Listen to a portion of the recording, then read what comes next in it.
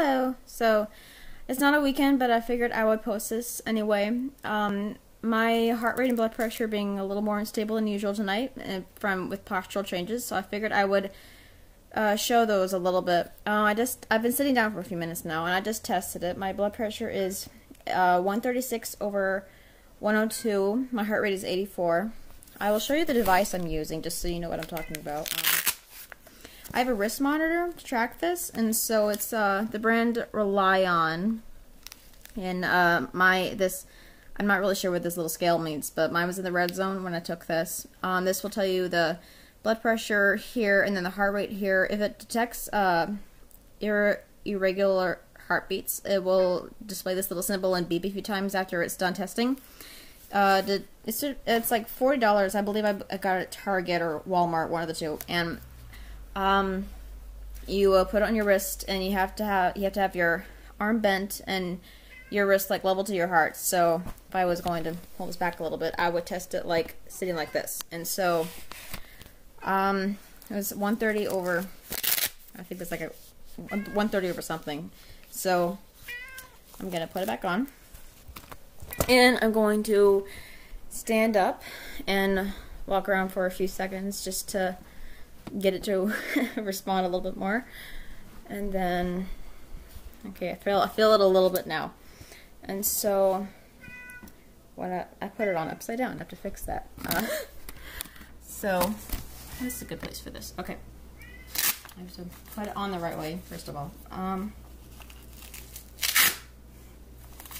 So the results from sitting to standing are usually actually pretty fast. So let's turn it back on, and you can hear it tightening here. It's counting up as it's doing this. So as it's tightening, it only takes like less than a minute. It's actually pretty fast. And once it's obtained the information it needs, it will release, much like a arm cuff. I just think this is easier to use than an arm cuff because I could never get it straightened the right way because you have to have it lined up a certain way on your arm, and this is just easier to me. There's the beeping. Okay, so right now my blood pressure is 132/96, so that didn't actually change very much, although it went from the red range to the orange range, so that got better, whatever that is.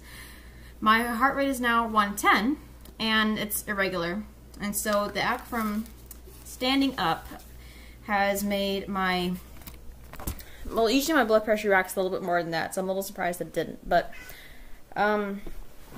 my heart rate went up from like 70 something to 110, so that's 30-point range or above, and the criteria for POTS is the heart rate changing, going up 20 points, I believe it is. So I went over that a few minutes ago when I did this. It was, my blood pressure dropped about 15 points, and my heart rate jumped up 40 points, and so it's a little bit different each time.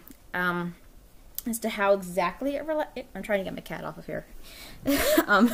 How exactly it reacts, but you can see just from those numbers there that just generally what how the autonomic nervous system reacts to me standing up. It is just generally unstable and can't quite figure itself out. And so when I stand up, my body goes, "Oh my gosh, you're standing up." I have to respond really quick, and it kind of overcompensates. And so I just wanted to give that example there, just to show you kind of the ridiculousness that I deal with my heart rate and my blood pressure every single day, and why I have to watch postural changes. Because if the longer I stand, the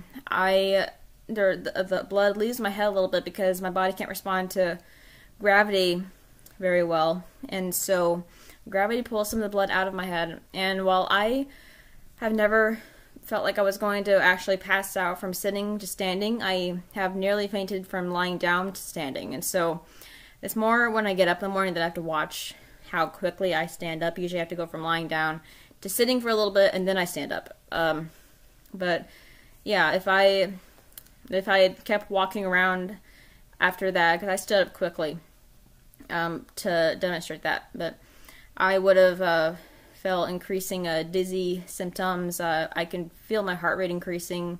Generally, that's what I was feeling. When I decided I could take it again. I was feeling feeling a little bit of dizziness and lightheadedness, and I could feel my heart rate increasing. And so that's just an example there. I will post a regularly scheduled video again this weekend. It doesn't usually react quite this much on a normal day, so I figured I would share it with you all. So I will see you on the weekend.